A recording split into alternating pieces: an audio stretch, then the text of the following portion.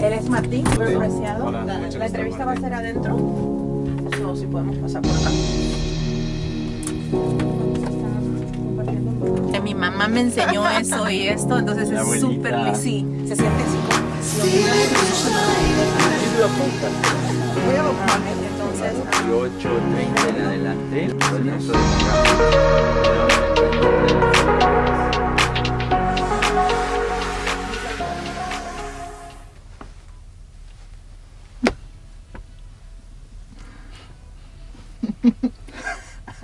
Why are you laughing?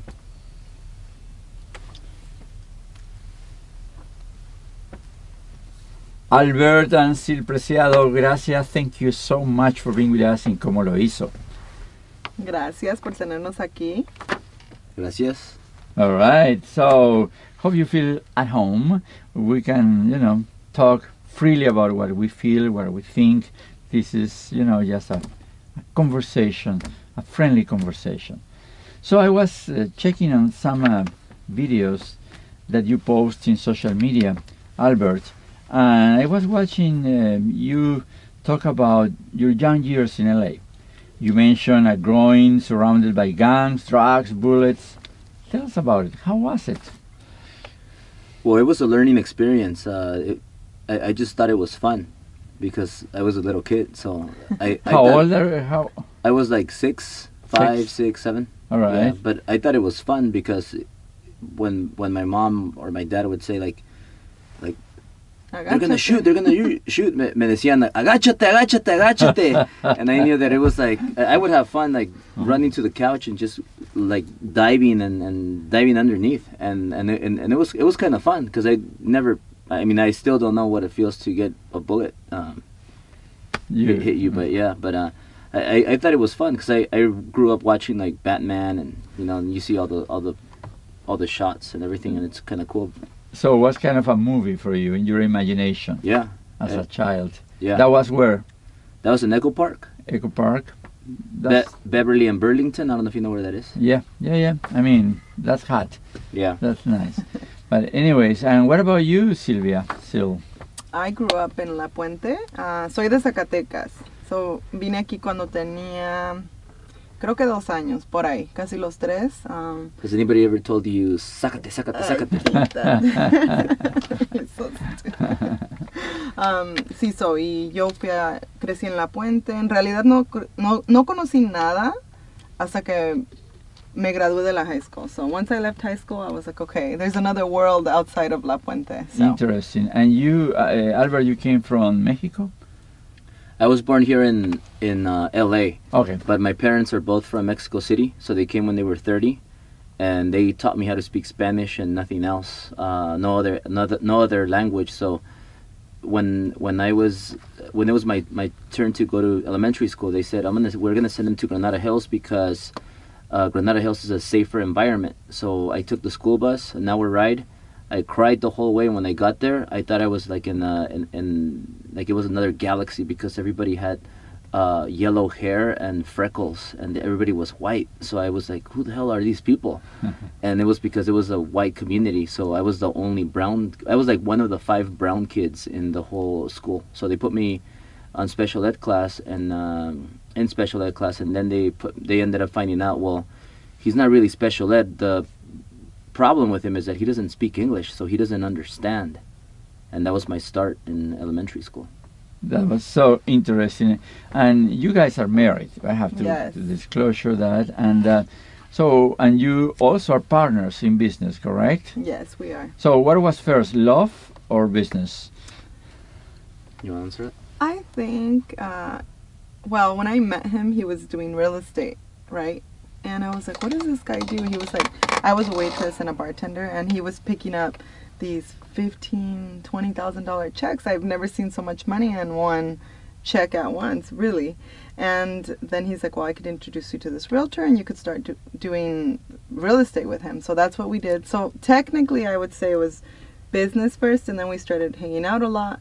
Then he realized how smart I was and beneficial I was to his business. You want to hear the real story? Okay, now what's your side? The side of the story. She's just really conservative. But Oh my God. the way I met her was at In-N-Out. I went out nightclubbing with my friends, and then she went out nightclubbing with her friends. And then after the club, you want to go eat. You want to get a nice bite. So we were leaving the club, heading to In-N-Out, and so was she. And my friend tells me, "Hey, you gotta meet this drop-dead gorgeous girl in this white dress." And because I was like the guy, like they were following me because I would pay the bills, and I was like kind of like the popular one. So they would go out with me because they knew I would get tables, and there was a lot of girls and the tables and all that stuff. So he called me right away, and he's like, "Albert, you got to meet this girl." I go there, and I'm like, Sylvia always had like these nice legs, and she always used to wear the shortest skirt you could ever find. And I was like, "Whoa, those are some nice legs."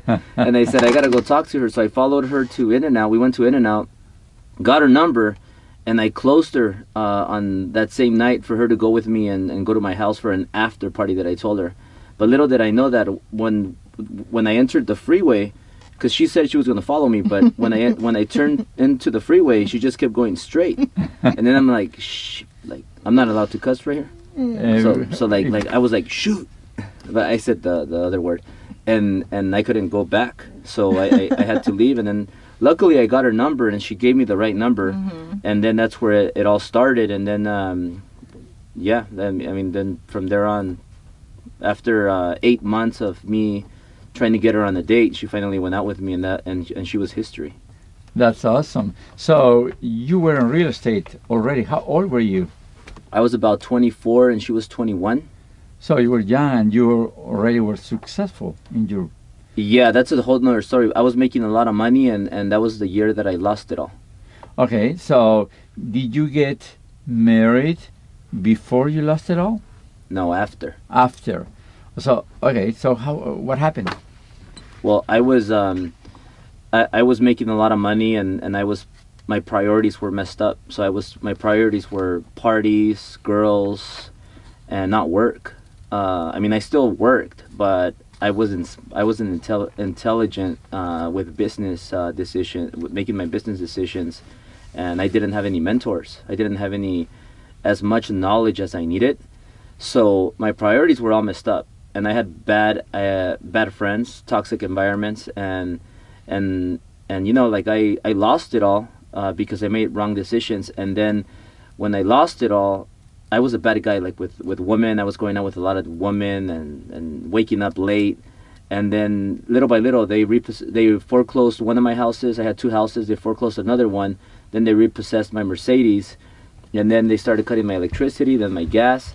Finally, when I have no electricity, and then they cut my gas, like it was really cold where I lived, because I lived in the hills in Pasadena. So it was like taking cold, lonely showers. I couldn't fake it anymore. So finally, I told her one day when they cut my gas, "Hey, can you pick me up?" Electricity. And I hadn't, so I couldn't see, I couldn't shower. It was too cold. So she picked me up, and we went to eat. And then during the day, I was good because the sun came out. But she forgave me, and when they foreclosed on my home and I became homeless, like I had nothing but my Ford Explorer, a laptop, and an iPhone.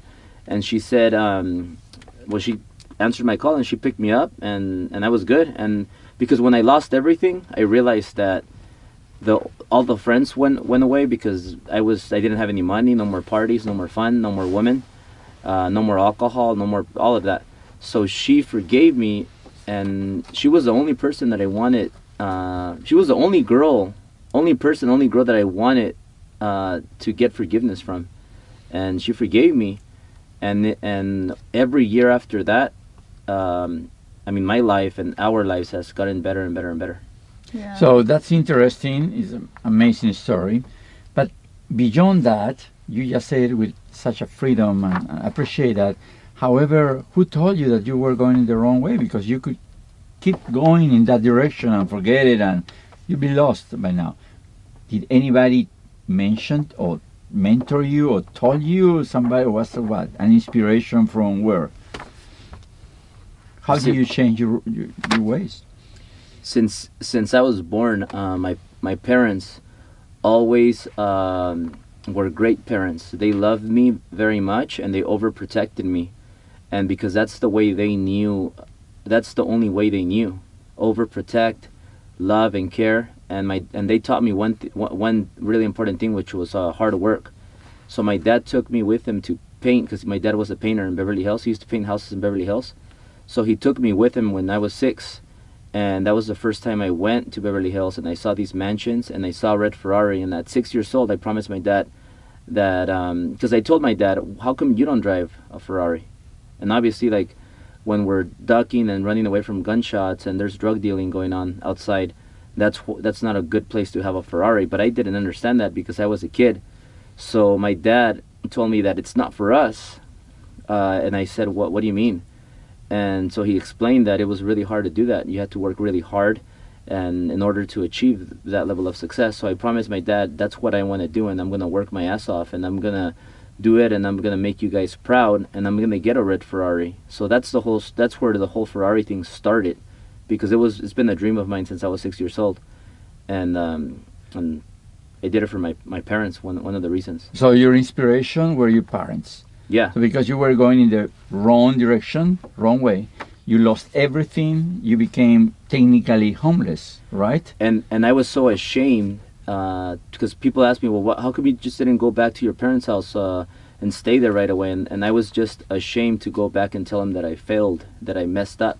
So that's why we used to sleep in the Ford Explorer, but it wasn't that bad because we used to pick the best neighborhoods. So we were staying like in the hills. Sometimes we would stay in Beverly Hills. So you both together were spending the night in the car. In the car, yeah, we did everything in the car. Wow. Ay, quítate. Quítate. Así le diría. We had some of the best times in that car. Some of the best nights. And let me say something. It's funny because a lot of people are like, oh my God, that's so horrible. And I think it's all about perspective, really. And we were young. Obviously, I couldn't take him to my mom's house, vice versa. We were just trying to figure out what to do. So you left home? Well, I was kind of like, technically, yes. But I could still go there and be like, hey, Mom, or whatnot, right? But I'm not going to be like, hey, I'm living with the guy in his car. That would be kind of weird. But I don't know. When I think about it, it wasn't so bad. And then what happened? How did you were able to put it together and come back and be successful? Well, before that, just to share a little bit more, in 2008, the mortgage meltdown happened. That's when I lost everything, the mortgage crash. Because I've been a mortgage originator, a loan originator my entire life. I started in real estate for like a month or two, and then I just transitioned to loans, mortgages. So I've been the mortgage guy, which is the name of the company, the Mortgage Guys. Correct, yeah. Since I started really into business. And I lost everything in 2008. But one thing that I learned from my parents and that I stuck to and I believe in, and I'd rather die than be a quitter. So I never quit, and I'll never quit. You'll find me dead before I quit.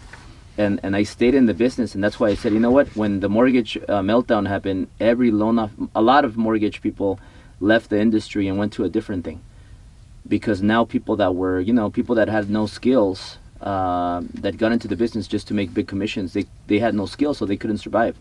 So I stayed, and I knew that I could fight it through, and that's why we slept in the Ford Explorer, because all we needed was really a place to sleep and a place to shower and a computer to work and a cell phone to make calls and call clients.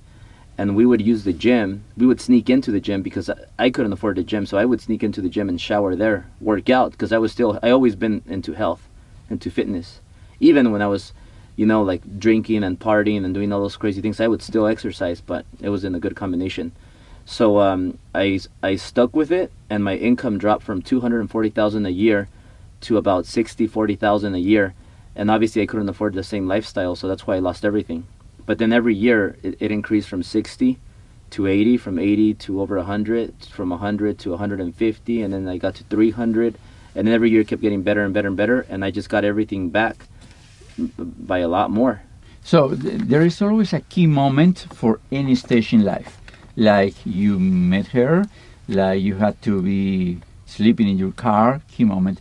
Now, what's the key moment, if you remember, from that moment where you were technically homeless, almost broken? What was the moment that you said, okay, this what I'm doing is what is going to take me back into what I'm dreaming of, my goals. Do you remember that precise moment? I don't know if you remember, but I'll maybe you'll remember and you could add on to it. But when I was every year I got a little bit better, but I wasn't perfect. So let's say I was getting 15% better a year, 15%. But in the first couple of years, I was still like, she would leave and she would go stay at her mom's house. I would go and party with my friends and be with other girls and things like that. And I wasn't a great guy. I was still getting like in trouble, and I think I know the making turning mistakes. point. And then one day, I was out late and I was partying, and I didn't sleep because I was under the influence. So I didn't sleep for an entire day. So it's like 6-7 a.m. and I leave, and I get in an accident and I hit a car, and I'm like, I'm bad. Like I was drinking all night. And among other things, I mean, I did drugs. I didn't do anything. I never stuck a needle in me, but I did drugs that would keep you up. And I crashed and I hit a car, and I'm like, damn, I'm like really drunk right now, but and really high, but and then the cops get there. I had shades on, and since it was the morning, it was daylight, so they didn't even notice that I was like really messed up, and I didn't have insurance. And this was like a couple years after 2008. So I was already making a little bit of good. I was doing okay, but I was still surviving and fighting the meltdown of the mortgage industry. And that was when I noticed, like, damn, this was a close call. I could have gotten my 4th DUI. And then after that, I said, you know what? I have to change. This is enough, and that was the moment that I just said, I'm not gonna do any of this, and I made some changes in my life, and I separated from toxic people. That's so important. That was the turning point. You want to add to that? Yes, I do want to add to that. It was really, because I was there with him, and so you were in the accident? I was keeping him awake. Yeah, I'm like, Albert, because I'm always watching my surroundings, and I like to be in control of situations. That's why it's always an issue when he drives, because I hate being a passenger, right? I'm literally driving in the passenger seat always. It's crazy, but I remember that, and I remember just thinking like, like, what are we doing? Like, what are we doing, right? Because getting rid of bad habits, it's hard. You have to replace it with new habits, and that's just what we were used to doing, which was going out, working all day, going out. But that time it was just really the wrong crowd, and I even told him, I'm like, who are these people? Like, you have to pay for everything. Like, they don't come unless we have certain things, which drugs, in other words. I'm not really a drug person, but I have experimented a tiny bit, and we just that was scary, because they could have taken him away. I mean, it was really a close call, and I think for both of us it was more of a realization of, what are we doing? Like, what is this? Why are we doing this to ourselves? And like I told him, it's a habit, because it doesn't even feel good. We're wondering why we did that, wanting it to go away or for the effect to wear out, when we didn't have to do it. Nobody forced us. Does that make sense? But when you're in an environment where everybody's doing it, it's a little bit harder to resist to it, in other words. Right. But the interesting part is that you guys were able to get to that point, the turning point, and decide, okay, this is not good for us, we have to change. And that's, you need a will, to do that. So it's not like, because most of the people don't do it, and they go back, and the problems keep growing, and then you don't end in the right place. But you guys have that seed of wellness, of being good human beings, and you decided, okay, this is not good for me, we're going to change it. And now, what happened after that accident? How did you turn the page and really open the new movie in your life? That's when everything got better and better. Well, after that accident, I didn't have any insurance. So I had an Audi A6, and this was a car that I financed under my dad's credit, because my credit was bad. I had $80,000 of collections. I had a 480 FICO score. No loan, no credit cards, no credit company would accept me. So I got under my dad's name, but my credit was getting a little bit better. Years were passing by, and it was getting better from the 2008 crash. This was around 2010, 2011, like when I had that car and I was doing a bit better. We were getting back on our back up on our feet, and I crashed my Audi A6 into this Nissan Morango. Is it Morango? I don't know. It was a weird That ugly car. Nissan SUV. Well, I don't. Murano. Murano, yeah. Murano, So yes. I hit it, and so they and I'm sorry if you have a Murano, but this guy came out and he said, you hit my car and give me, what's your insurance? And I said, you know what, I don't have it with me, but I could fix your car. So we left and everything. So he gave me his estimate. He took it to his place. And he said it's $5,000? No, it was like $7,000, I think, $7,000, and he said it's $7,000, and that was like all the money that I had in my available. So I remember I gave him all that money and I wiped all my savings that I had. Yeah. So now I was like, Real bottom line. and but more importantly, I was like, you know what? I could have ended up in jail for a fourth DUI. Because I had 3 DUIs, but the third one wasn't a DUI because I got a lawyer and they reduced it to a wet reckless. So because it wasn't considered a third DUI, I didn't get jail time. So I did turn in myself into the federal prison, but they told me, like, you're lucky, it's your lucky day, you don't have to come in, just check in, check out, and they let me go. So you were really going through tough times, rough times. I mean, and it was all because of the wrong environment. So when I put myself in the right, when I put myself in the right environment, that's when everything started changing. Well, we changed brokerages. Remember that? Yeah. So I moved from one broker to a different broker. Like growth, because you really went fast. How did it happen? And how fast? And what did you do that was, besides changing the broker, what was the real change? 2011, I moved to a different broker, who was the last broker I worked for, and this company, the person was Mark. So I went into his brokerage. He was my mentor at the time. He was a millionaire, and he told me, Albert, you have to be more structured, because I was really wild. And I was just like a pusher. Like I would get a deal, and I would just want to close it fast, and like my old ways. Like I would want to like take shortcuts.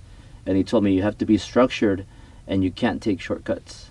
You have to get an assistant. You have to run your loan officer career like a business. So I started getting more polished in business. And then he told me, Albert, when you make money, you have to get that money, get a little bit of it, and put it aside so that you could buy some real estate. You got to start buying multi-units.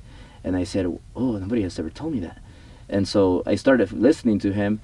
2013, I made $300,000, and I decided to open up my own business. So that's when I opened up the Mortgage Guy, because one day I was laying around in the couch, and her sisters, who now both of them work for us. It's funny, as funny as it sounds, Evelyn and Crystal. So Evelyn now is our nanny, and Crystal is our front desk girl for the Mortgage Guys.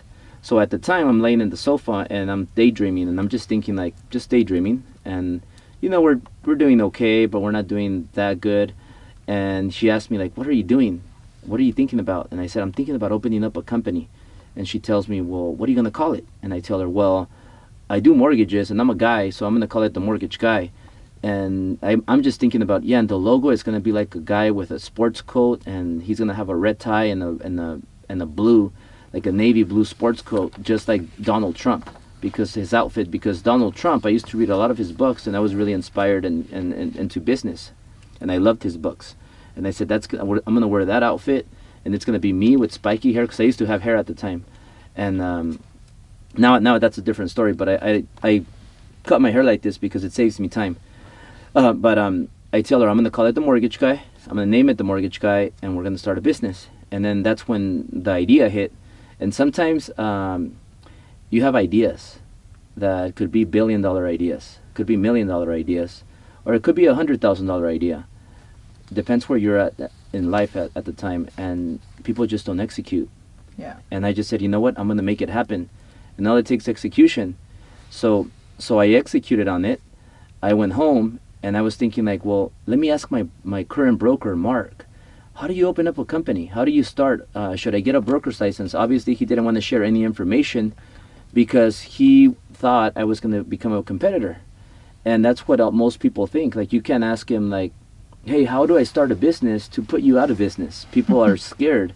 So I figured it out on my own. I went home, I Googled, how do you start a company? And then they said, well, you could file a corporation, an LLC, and I'm like, oh, okay. So I filed a corporation, started a company, and then we started the mortgage guy. And then that's when everything started. And then the next part is when I met Grant Cardone. I don't know if you want to add something to that. Well, there was this broker who told Albert, her name is Gina, I don't want to say her last name, but she's like, why don't you become a broker? Because we did pretty well, just him and I, and we were like a team. Well, we are a team. And then we started working on, because it's a long process. Like, people think that it happens overnight and you just take a test, and it's not in reality that way, especially when you have DUIs and you have to explain to the DRE why you have all this stuff on your record, right? So that was I remember like sitting there writing letters with him. Like, it's a process, and a lot of the times, you know, if any of you are listening and it just looks so long, you just have to start and just keep going, because for somebody it could take 6 months to get to a certain place of what it's going to take to completely launch your business, and to others it might take a year, 2 years. Everybody's different, so it just depends. You know, the thing is, you cannot quit, because quitting is the easy part. That's the easy. You could just quit and be like, oh, whatever, it didn't work out, right? Yeah. Now, if you keep going, I always tell people this, time is gonna pass regardless, so you might as well do it. Just follow through with the plan. You gotta be resilient. That's right. And okay, so you were doing good. Now you have the mortgage guy, and what happened then? Did you open another? How many companies you have today? Well, we have 4 businesses now, but the 4th one is a silent one because that's just real estate investing. But we have 3 companies. We have the mortgage guys, we have Ambiance Realty, and we have Driven Enterprises, which is the newest one. Right. And the mortgage guy, that was the initial company, the mortgage guy. But a mentor told me add an S to the company to make it the mortgage guys. So that's what we did, and that's why it's now the mortgage guys, which I remember very clearly. He said the mortgage guy is a $10 million company, but the mortgage guys is a $1 billion company. And then my eyes opened and I said, you know what? It's going to be the mortgage guys. Interesting. Now, you were growing, so how did you balance family, relationships, and business? Was it difficult? Fights, arguments? How did you handle, difference in opinions? With family, like what type of family? Your wife, because you're a partner, at the same time you have a relationship, correct? Yeah. So most of the Latino entrepreneurs, we do business with family, and that's an issue. And the family becomes a partner, but a business is different to operate in, let's say a family. So how do you manage, to keep both either together or separated in a way that business injects another kind of conversation and conflict? How do you manage both and keep it together? Really quick. So for us, it really, at least the way that I look at it, it hasn't really been that difficult, because him and I are very similar. He has a lot of things I don't have, and I have things he doesn't have, so it makes us really powerful complement together. each other. Exactly. And we both love to work. We both love money. Like, he's not lazy, I'm not lazy. Like, we'll do whatever it takes. It doesn't matter if it's an all-nighter, 11 p.m. Like, it never mattered. And we always put work first. So no matter what we had to do in our personal lives, like with family or whatnot, because it was him and I. Our daughter is going to be, she's 2.5. So it was up until 2.5 years ago. Like, even up until the day right before I had to tell you, like, it was just go, go, go, go. We've never had a problem with that, so which I think is a big part of why we're successful. But I don't know. We don't really fight that much. Sometimes he gets on my nerves, but that's normal. That's normal. Yeah, sometimes she kicks me out of the room and I stay on the couch. But I think that's normal. We get in fights. We argue all the time, but we're happy all the time. And I study a lot of mentors, and I noticed that two in particular, they're my two mentors, because I have two mentors. Their wife works with them. They work in the same business. They work together. They open a business together.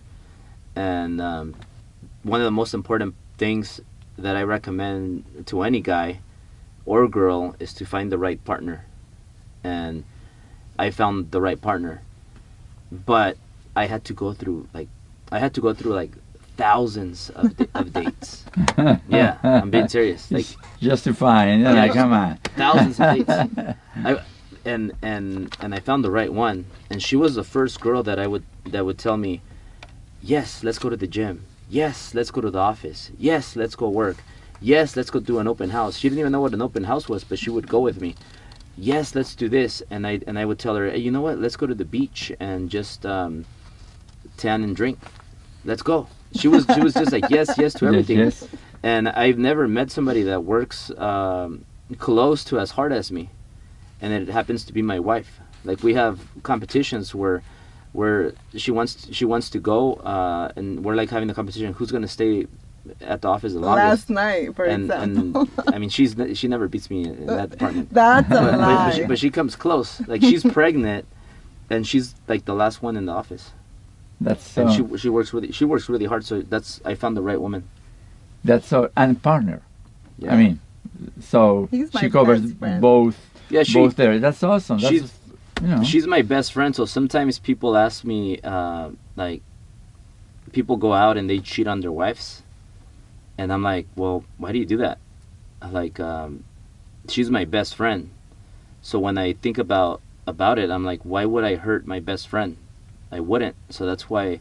Why would I have my phone? You know, a lot of people, they put their phones backwards, or they have passwords. Like, she knows my password. We have the same password. And, yeah, and we're right. I just believe really big on ethics. So, like, it's once you focus and you have a purpose and you stick to it, nothing can stop you, because I don't have any dark areas. Like, I did in the past, but now I don't have anything to worry about. Now, when did you guys realize that you were going to be successful? Was when you got a big check, or was just a moment that you have, a revelation? Oh my God, we really made it at this point. Do you remember that very moment when you said, this is it?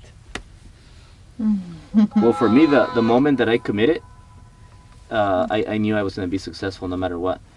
Because from the moment that I was 6 years old, I committed to success. I had to go through a lot of problems and a lot of ups and downs, but I knew that moment that I was going to be successful, because I knew I had dreams, and I knew that nothing can stop me. They could take everything that I have right now, and I know that I could come back, because one thing that they can't take away from me is my heart, my knowledge, and my experience. So I just feel unstoppable. And I'll tell you, I'll share something with you. The last 6 years that it took us since we opened our company, our first one, the mortgage guy, it was a struggle. Like, I lived paycheck to paycheck. I was broke. Sometimes I didn't know how I was going to make it through for the following week. How am I going to pay these bills? Because yes, I had money. Yes, we had a good lifestyle, but all the money that we were making was going out, because we needed to pay employees, offices, expenses, and survive. And then when we made money, we would put it all into real estate. So we didn't have access to it. Yeah. But we were building assets, and we build assets, and that kept us hungry. Like, that kept me grinding and hungry. I would wake up sometimes at 12:30 at midnight, and I couldn't sleep anymore.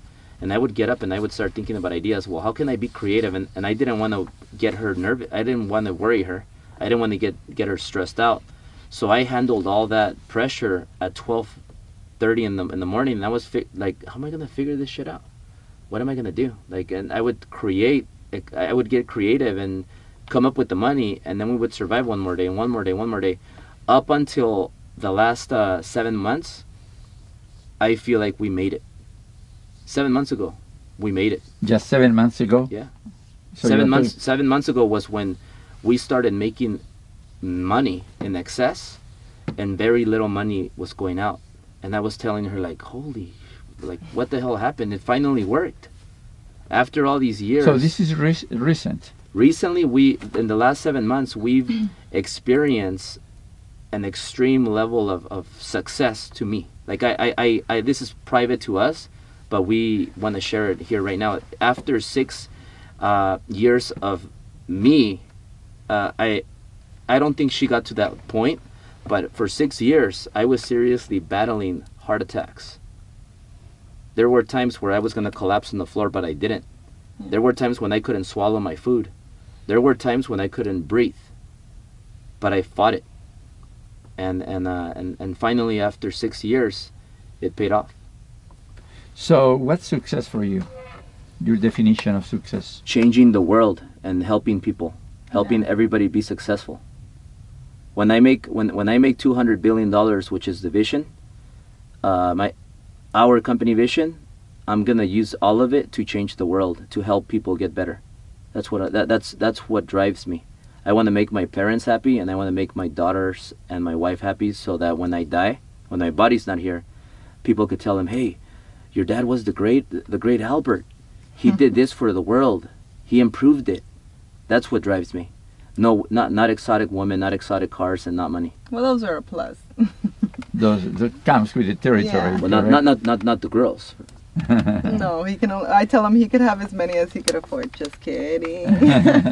So, Albert, you mentioned 4 principles that you see as critical for success. Could you share? Can I add one really quick thing? Of course. Regarding like making it, how people say making it. So when you're growing a business, like it's something that took me a little bit not long to understand, but I'm like, okay, well, if we're netting X amount of money, why do we have to hire 2 more people and then be netting half of that or whatnot, right? It's because you need the horsepower, and that I know we got through our mentors, that one of them told us you have to hire an army, right? And a lot of people want to just keep that money, but then you can't do more than what you're doing. So that was hard for me to understand, but we always talk about everything, and I might not agree with something, but then I hear him out and vice versa, and then we come to an agreement. Then we execute our plan, right? So now we have a lot of employees and we have a lot of salespeople. So that's what he means by now it's like, wow, right? It's like, so we just want to keep going. So that's why we keep hiring people. So you have the right team in place. And now, one of the difficult things when you are a founder, owner, is to learn how to delegate. Yes. Stuff. That's hard for me. So hard. So how do you find the right people so you are able to learn that important principle of delegating in an operation? Because you have to delegate.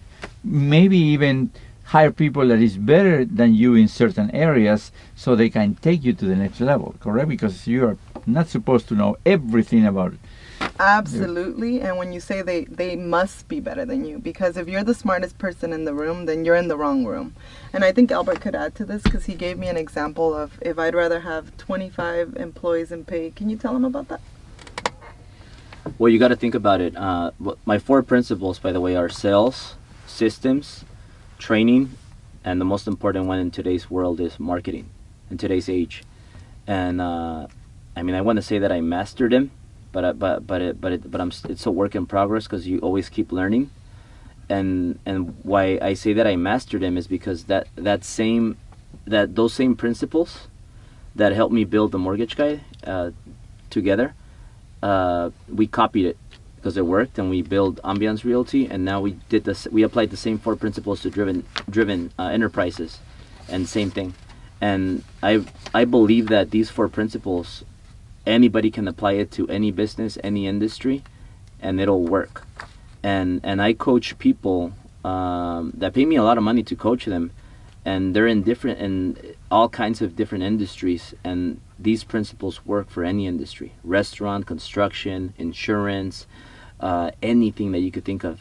So when the question you have to ask yourself is, would you rather have 25 employees that you pay $100,000 each in salary, or would you rather have 50 employees that you pay $50,000 each? It's the same amount of money, but it's less or more people. Who do you want? And the answer is, you want 25 that you pay $100,000, that you pay more, because you're gonna have 25 highly level people, and if you have 50, you might have to correct them. So you want to have powerful people. Yeah. And we started when that all made sense, and then when I met Grant in Cancun, when I was making 300,000 and I was capped, he said, "Well, you don't have any employees. You don't have any. You have to build an army."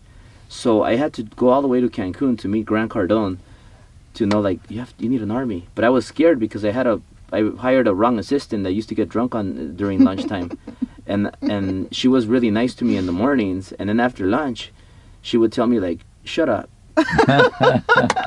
I'm like, okay, give me the phone. And I would say like, I have "What?" to talk to her. and she would say like, "Yeah, shut up. You don't know what you're doing." And I'm like, and then finally somebody told me, well, she goes to next door and takes like 5 Jaeger bombs and then comes back, and that's why she has courage now. So I was paying her very little money. That was my mistake. So I remembered, you got to pay people good money to get good people. And once we started hiring, then that's a whole different conversation. But you need different departments. You need experts in their fields, in their departments. So every department has to be an expert in that department. They have to own their roles. Right. So that's when I don't know if you read the book called Principles by Ray Dalio, but now we have different departments. I have a monitor in my office where I see the camera. I see every department. Every department has accountability. Every department, we have a company manual, which is the manual has every department, the roles from A to Z, start to finish. We have how-tos. Every time we have a problem, we address it. We add another page to our manual, company manual, and we're still working on a manual, but the manual tells you how to run your business. Anything that you need to figure out, it's in the manual. Yeah. And if you don't have a company manual, which is part of your systems and procedures, your company's not going to grow. If you don't apply metrics, if you don't track all your stats, you're not going to grow. If you don't train people, you're not going to grow. Now, most importantly is sales, because if you don't have any sales, then might as well not even have a business. So it's all those ingredients, but the most important one right now, if you want to scale your business, is marketing. And that's why I got a Ferrari that made me a lot of money the first month. And then I said, oh shit, this works. So we got another Ferrari, and then we just started marketing, and we learned about marketing. But we invested a lot of money into self-improvement. Mm-hmm. We paid a lot of money to experts to teach us so that we could learn and know how to do it. So you didn't go to formal school? You didn't get a formal education, college? Nope. She dropped out. I'm a college dropout, and I had a 1.8 GPA in high school. Wow, that's amazing. You learn by yourself. You like to read, you hire mentors, you invest in yourself. Yeah. So you increase your intellectual capital. You invest in your intellectual capital a lot of money. Yeah. I'm an autodidact. That means a self-taught person. Autodidacta in Spanish. Autodidacta. Right. So I've read close to 1,000 books. I lost count, but I read close to 1,000 books. At one point, I was reading a book a week, a book a week, a book a week, a book a week, and a lot of them were audiobooks. So I would listen to the book a week, but I would go through 10 crappy books to find one good book, and then I would find something really good from that book, and I would apply it, and I would get a little bit better, a little bit better, a little bit better. One day I came across Grant Cardone's audiobook, Sell to Survive, and I got hooked, and then I met him, and now Grant Cardone is my friend, Patrick Bet-David is my friend, Brad Lee is one of my best friends. He just texted me right now. And we always, I FaceTime with Grant Cardone. We text. Whenever I have a question, I'll call, I'll text Patrick Bet-David. As a matter of fact, we're going to go meet Patrick in 2 weeks. I just found out. She just found out. And that's our life. Whenever there's time, when we have an opportunity to go get $1 million ideas, or possibly $1 billion idea, we take off and we fly. If I have to fly tonight, I fly tonight. We moved into this place called 10,000 building, where we pay almost $20,000 a month to rent. And we didn't do it because we wanted to, first of all, because we wanted to have safety for our daughter when we're not there. But primarily because we wanted to put ourselves in that environment. Mm-hmm. Because we did that, we met a guy that's worth $4 billion. Fred, his name is Fred. He started mentoring me and teaching me a lot of things, and I listen. And I consume all that. I ask him questions, I learn, I listen, and forget about the $20,000 or the $50,000 or the millions of dollars that you could spend on self-improvement.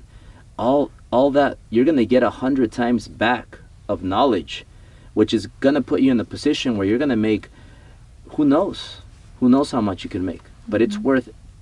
In knowledge in yourself is the best investment you could ever make, ever. So what's the difference between being a boss and being a leader? Because you have many employees, but you can be bossy and tell them what to do, but you know you're gonna get limited results. But what's the difference for you? You know, a boss is just an ego thing. A leader is somebody that knows how to communicate and enroll people, and knows how to create other leaders. That's a good answer. And I also appreciate very much the fact that you invest in yourself. You too. You read a lot, so you learn a lot. Many people think that just going to school is going to make it, and I don't think that's just the base, you know, the foundation of the house.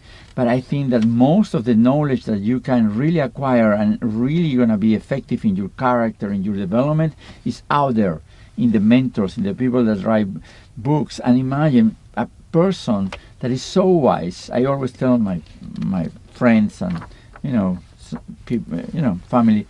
Imagine a person that went to school, whatever, Harvard, whatever, and then he became a huge leader. He's multi-billionaire, and then he writes a book, and then you go to the library or you just go to Amazon and put it in, and you pay $20 for that $1 billion wisdom, and that's the best investment, ROI that you can do for yourself.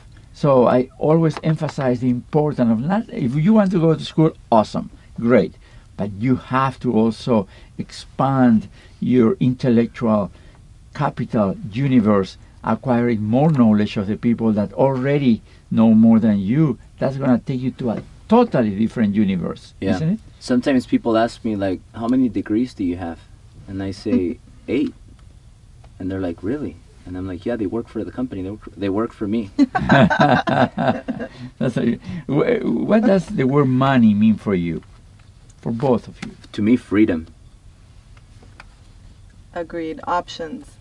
Without money, you can't help yourself and you can't help people. When people are like, oh, money's not everything. It's not that important. I'm like, okay, well, you need it for everything, so it's kind of important. It's a little bit like oxygen, right? It is. I mean, money is the way that society values your value. So, they put a value into your talents, and that's what you get. If you are good, society is going to give you more. But let me share something with this. Like nothing feels better than our people that work for the company, our partners, them making money. Yes. We just had a guy from our company recently that just got his own Ferrari. So he just now it's not only us that have a Ferrari. Now we have people that joined the company. We helped them, we mentored them, and now they're driving their own Ferrari and they're creating their own success. And we have people in our office. We have a girl that went from being a receptionist to now being one of the highest earners, making more money than some branch managers. Yes. Branch managers, like people that have an office for the mortgage guys or for ambiance. She makes more money than them. And she started as a front desk girl a year ago. That's so amazing. Yeah. She could afford a Ferrari. Yeah. Now, is there a person or figure that you really admire that is not alive today? I mean, I'm not talking a family. I mean, father, mother, whatever. That's, of course, out of the question at this point. But is there someone that you really admire that was inspirational, a real mentor from what you learned, heard, or read about him or her? For me, it would be Abraham Lincoln and Martin Luther King. Okay, if they could be, or you would have the chance to be in front of one of them, what question would you ask them? You have one chance, one question. Well, I would ask Abraham Lincoln about leadership, and I would ask Martin Luther King about courage. The reason why I like Martin Luther King is because of the courage that he had to speak up and be himself. So I relate to him a lot in that way. So I would ask Martin Luther King, probably that would be my first person. What was your key tip for having that high amount of courage to do something that changed the world? Yeah. And for you, Syl? I don't know. I haven't really ever thought about this, but I don't have anybody in particular. I admire anybody that's amazing. I admire them, and I look into their story, and even people that are alive now, you know, because everything's in the process of becoming, right? And even Abraham Lincoln, it's amazing how he became what he became and how he became that. And he says something really interesting. I don't know if you guys have read, what's his book called? That yellow one? It's called Leadership, something by Abraham Lincoln. Yeah, it's a leadership book by Abraham. We made our whole office read it. We read a book a month with our office, with everybody in our corporate office. He said that what he thinks made him so confident and so strong. He had a stepmother who was amazing to him, and she loved him so much and believed in him so much that gave him like the confidence he needed. It's really weird. I don't know. That book is amazing, by the way.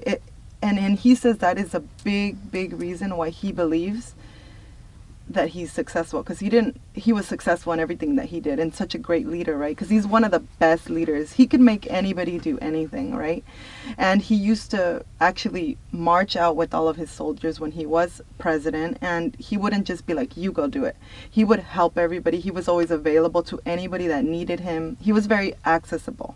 And everybody frowned upon that because they were like, why? Like, anybody can come and just kill you, right? But he wasn't scared. He didn't care. And he said that, yeah, his stepmother's love made him just like amazing, believe in himself. It gave him an advantage to his brother. I think he had a brother and sister, siblings. That is so interesting. Now, if I give you a billboard, huge, giant billboard in the middle of the city, the most, the busiest corner in the city, which message could you put on so the people can get inspired? Not including your brand, that's out of the question also. Which message could you put on? Never be a quitter, because a quitter one time is a quitter for life, and fight for your dreams.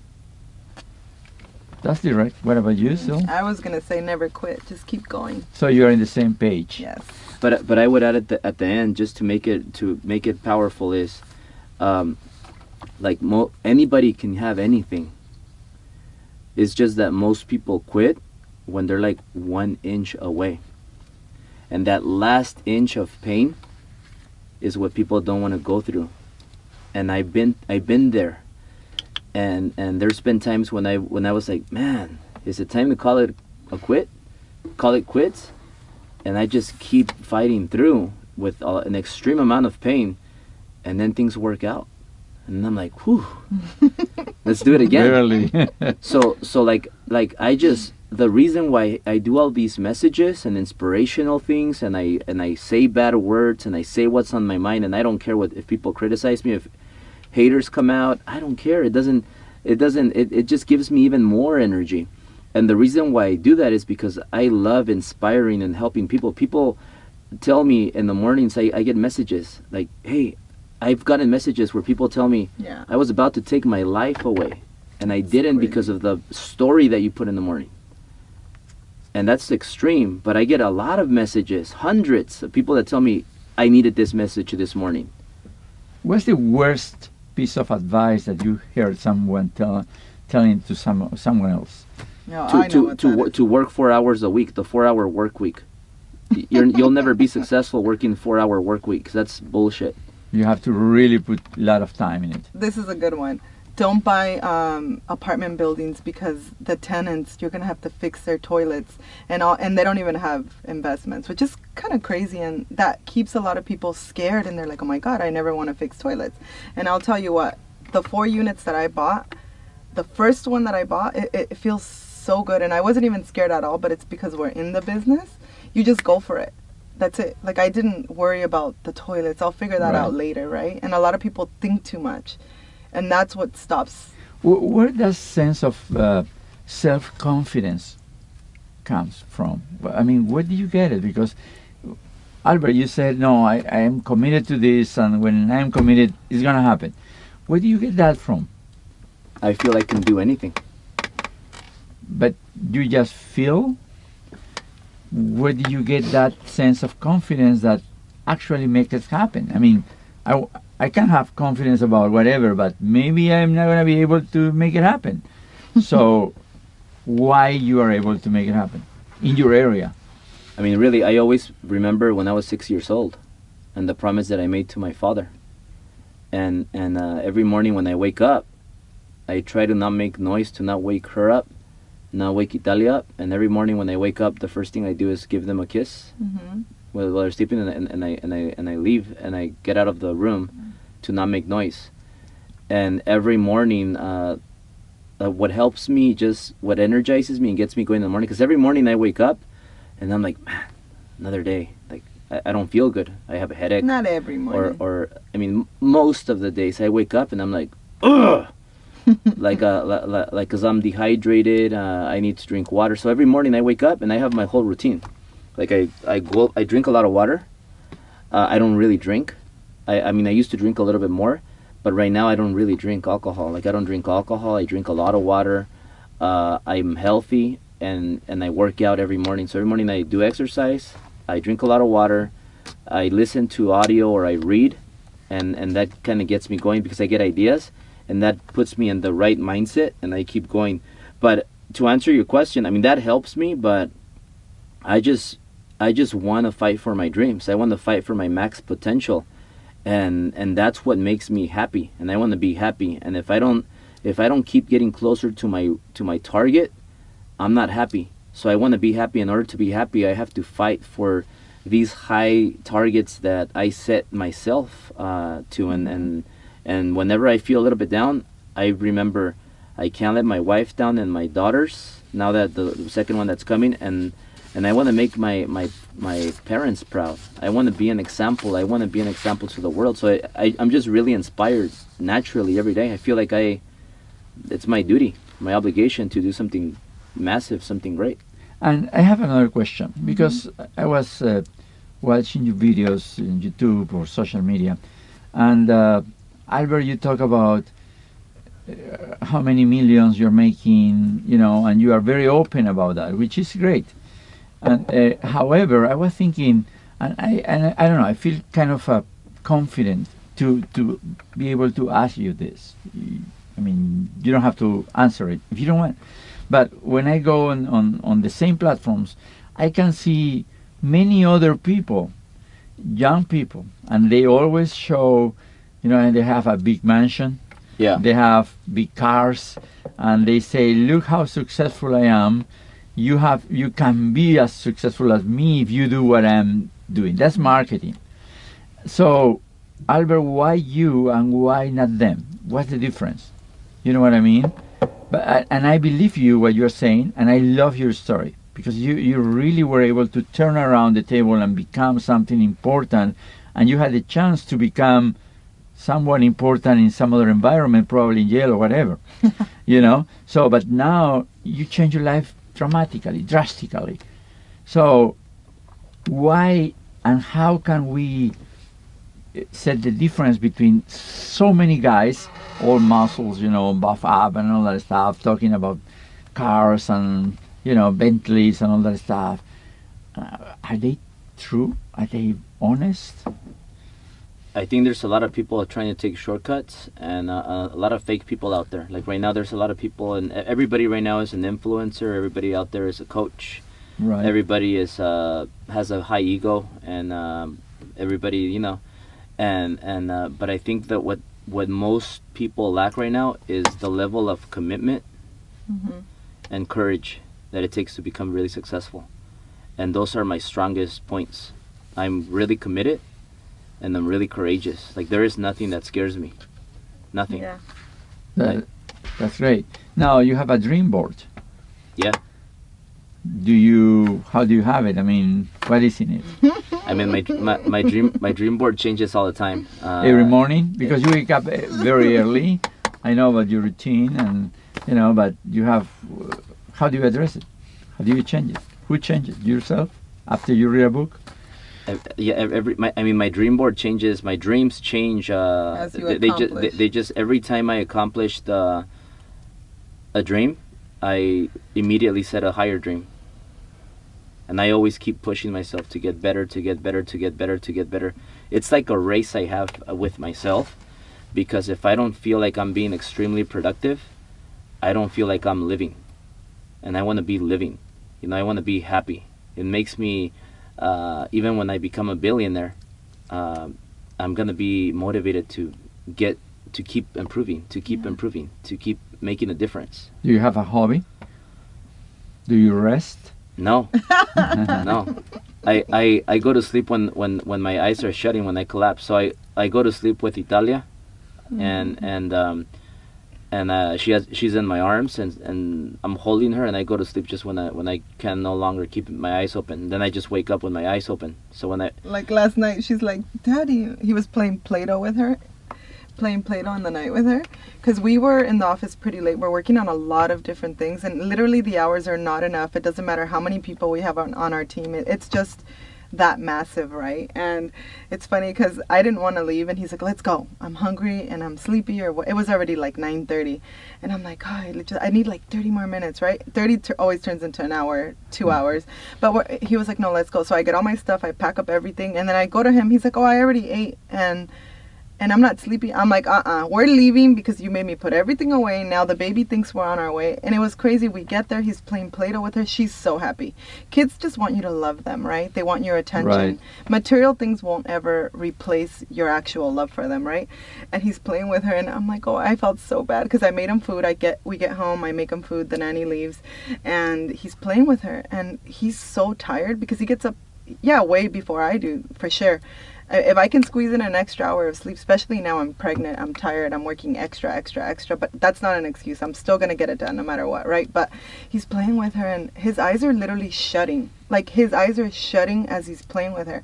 And I was like, come on, Italia, we're going to go to bed because Daddy's sleepy. She's like, no, Daddy, wake up, because she wants to play with him, right? It's crazy, but that made me think of that, and it's so cute. He's the best dad ever. So what I'm learning here is that nevertheless that you are making lots of money by your own declaration. Mm-hmm. I mean, you still work and you put a lot of hours. A lot. I really don't think that anybody works harder than me. I work harder than you sometimes. Well, that's and I just really believe it. I really believe it, and that's why I'm totally against the 4-hour work week, or people thinking that they could work a little less and make more money, or I think that's the main reason why most, especially right now in the world of millennials, they're just wired incorrectly. Like it really takes, you have to have that work ethic, and that's why you'll find the richest people, the wealthiest people are the ones that work the hardest. Tell them what the billionaire told us. And the poorest are the ones that work the least. They're the laziest. I asked this billionaire, now that you made it, you're worth $4 billion. Do you take it easy a little bit? Do you work a little less? And he said, yeah. I cut back on my work hours.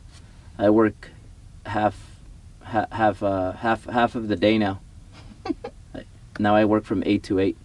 That's great. That's awesome. Now, well, isn't that amazing? That's amazing. And if you really think about it, I read this quote that says that the rich work like they're running out of money, and the broke work like they. And it sounds mean to say it like that, but if you don't work really, really hard, you're always going to be in the same situation, in the same place with the same people, right? And so many of us, I had a hard time letting go of like people that weren't good for me. He saw that they weren't good for me, but I wanted to hold on to these people because I was like, I'm not gonna have any friends. But now I have an excess of amazing women around me, like people that are actually happy for me doing good, not saying, oh, you don't have time for me, oh, this and that. And you have to detach. And it's not necessarily saying like, oh, I can't talk to you anymore. You run out of time to spend with these people. It's weird because they're not. It's a give and take relationship, and right. So many people just want to take, and it doesn't work like that. Do you have a vision of you guys in 10 years from now? Oh God. 11 years, our company is gonna be worth $200 billion, but I think we could do it in 7 years, and people in our company are gonna get equity. Of course, people that earn it. So we're gonna spread the wealth. Everybody's gonna leave happy and with a lot of money. and then what I'm going to do with my portion. And I'm sure everybody in our company is going to do the same, because everybody, I think I'm pretty good at communicating with them and enrolling them into our vision, because it's a vision for in 7 or 8 years. We'll all be semi-retired with a lot of money, and we're gonna dedicate ourselves to like make a difference in this world. I want to change the schooling system, because I think it's shit. There's a lot of things that I want to fix, and that's gonna be my passion, like just making a difference for the better in this world. And yeah, like that's what drives me. That's what drives me. So I understand that it's gonna be like it's gonna take about 11 years, but I think we could do it in 7 or 8 years. Awesome. And Syl, do you have any projection? Well, I know I'll have 2 daughters for sure. We might have another son. Every year has been, like I said, better than the last. Especially these last 2 years have been crazy, but ask me how much extra work we've had to do. A lot more, on a different level, with a lot more employees. So it just takes a lot, right? It's never just going to be overnight, unless you create this magic app and you'll make $1 million or 2, or if you created Facebook. Yeah. I don't know how long that took, but I don't know. I know it's always going to be, there's no way that him and I cannot work. There's just no way. So I don't know. I don't know. We'll see. What would be your, because we have to finish the conversation. Yes. I would love to keep talking. We can but talk all day. Yeah, but what would be your final message to the audience? One message that you would I'm have. going to go first, or you want to? You go first. Never give up. Keep going. Do different things if you want a different result, because so many people do the same thing over and over and over and over again and expect a different result, and it doesn't work. You have to invest in yourself, and these are like a bunch of little nuggets. You have to invest in yourself. It seems crazy to be like, I'm not going to go to seminars, I'm not going to read a book, but you'll sit there and watch a whole like Netflix show, or I don't know, all the things that all these people talk about. We don't even watch TV. If I'm lucky, we'll watch a movie and he'll fall asleep the first 5 minutes, literally. At home, at the theater, it doesn't matter. And investing in, if you bet on yourself and you give everything that you have, literally, without excuses, without bullshit, because so many people, we tell ourselves a lot of BS. We do. Right. Excuses as to why we can't do it. Important. Rationalizing. Exactly. Yeah. How about just go all in? Go all in. Do everything in your part. And if you don't succeed, you're going to land somewhere up there, and you're going to be way better than you were, right? And nevertheless, you're going to be in better position. Yeah, absolutely. And it's going to be little habits, little habits. We have this event. It's called Driven Event. You could go to drivenevent.com. It happens every September. This year it's September 14th. So just go to our website. It's drivenevent.com, and we have all of our tickets. And this conference is amazing. There's a lot of real millionaires, hopefully a billionaire or 2. We have a lineup, and we have a few speakers we still have to announce, but it's going to be amazing. And self-improvement, nobody can take it from you. So that's my advice that I can give all of you. Just keep going, be a better person every single day, and do more. Excellent. What about you?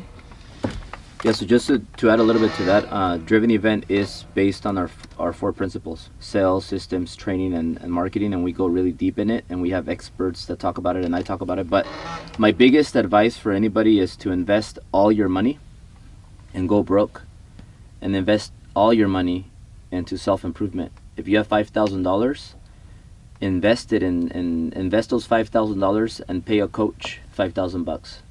If you have 500, go to a $500 coach and get him. He's going to teach you at least how to do something, right? But if you have 100,000, spend 100,000 on the mentor that's that high of a level, and because knowledge is priceless. Mm-hmm. And once you get the knowledge, you'll start making money. Once you start making money, no matter how old you are, the sooner the better. Start investing in real estate. Mm-hmm. Start accumulating a 4-unit property, a 3-unit property, a 4-unit property, a 3-unit property, 4-unit, 4-unit, 4-unit. We accumulated about 18 units and sold most of them, and made us over $2 million. We used all that money to open more businesses and get more real estate, and money just started growing. Mm-hmm. Because of real estate is a big reason why we're here. Mm-hmm. And it was just a combination of a lot of things, but we got all that because of the knowledge, the money that we invested into Grant Cardone, Patrick Bet-David, and people like that. So a lot of money. Invest in knowledge, and then you'll make money, and then you get the money, and then you start buying a few properties here, a few multi-units apartments, and you're gonna be set. Anything else that you would like to add to this conversation, or you feel that this is the end? We love you. I mean, I think we covered most of the things. I love it. Thank you. Two important things are courage and work ethic, and be ethical. You know, be ethical. Ethics is huge. We in our company and our environment is really ethical. We don't have to worry about somebody cheating, stealing, lying. You have to be really ethical. Like when you're ethical, like when you're honest, you don't have to have that extra stress, and you could focus on your dreams, on your vision, and you're free. You know, you're free, and there's nothing that if you're ethical, you have the work ethic, and you have commitment, and you're courageous, you're gonna be unstoppable. So I think that's why I feel like I can do anything, because I'm really courageous. I have commitment, and I have work ethic, and discipline. Yeah. You know, ethics is a way to say it. It's very important to be honest, but that means respect. If I am dishonest with you, means that I don't respect you, correct? And that's why it's so important what you just said, Albert, because when the people feel that they are respected, they give you the best from themselves. You know, that's very important. And I've heard this, somebody once told me that good things for good people. And if you really think about it, makes sense, right? Right. So, Albert Syl, what a pleasure to have you here. I mean, I learned a lot, and hopefully we keep talking, and catch up later on. Yeah, we can go eat. Yeah. After I'm not pregnant, we can go have some drinks. Right. All right. Thank you so much. Thank you. Awesome. I love it. It goes by so fast. Yeah. We talk about many things, and did you guys like it? I loved it. You like it? Okay. You? Yeah, Albert? I loved it. Awesome. I wasn't that quiet, huh? No, it's He's awesome. not. It's great. Wow. That's good. Producer? Muy bien. We're not gonna edit it, so más de 1 hora y 15 casi. Oh, wow. Yeah, pero muy interesante. Muchas gracias. Felicitaciones. Awesome. Podemos hablar todo el día. Yeah. Sí, hubieran sido más horas. Albert, you did so great. You too, Syl. Thank you so much. I wasn't Thank that you, quiet. guys. Oh my God. So interesante, muy entretenido, muy real. No? Divino. Pienso que va a ayudar mucho a la todos. gente.